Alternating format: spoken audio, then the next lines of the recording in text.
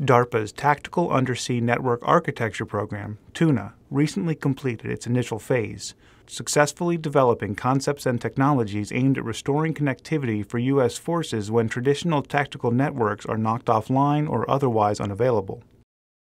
The concept involves deploying RF network node buoys that would be connected via thin underwater fiber optic cables. The very small diameter fiber optic cables being developed are designed to last 30 days in the rough ocean environment, long enough to provide essential connectivity until primary modes of communications are restored.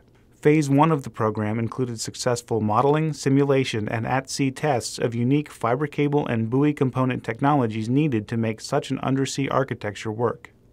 Supplying power to floating buoy nodes on the open sea presents a particular challenge.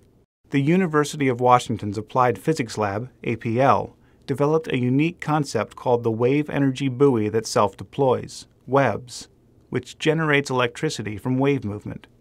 The WEBS system is designed to fit into a cylinder that could be deployed from a ship or aircraft.